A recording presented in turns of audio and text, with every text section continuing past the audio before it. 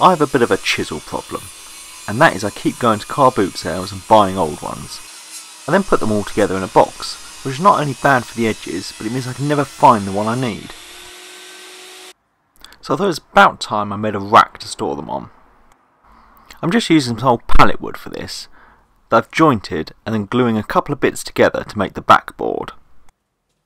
I also cut a piece about half as wide to go on the front to hold the chisels in place. Since I've started this process of tidying the shop up, I've become obsessed with it, as it's so nice to know where things actually are. And not only does it make it easier to find things when they have a home, it makes it easier to put things away when you're finished with them. I run both the pieces through the planer just to give them a bit of a clean up, and then squared all the ends up and made the boards the same length.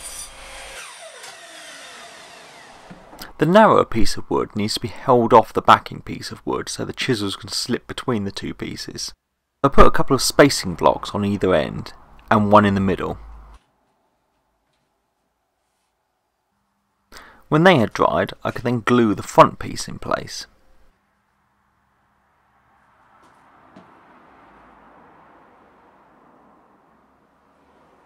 Clamped this up and just left it to dry. I'm sure this joint would be more than strong enough to hold a few chisels in place, but I thought I'd put a couple of dowels into each spacer.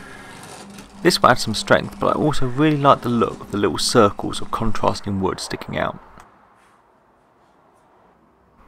These are some ash dowels I had left over from another project. A bit of PVA in the hole and they just get bashed into place.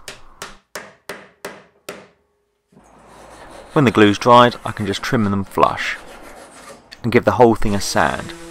I soften the corners slightly so they don't break when the chisels go in and out. For a little bit of protection, I gave it a few coats of Danish oil.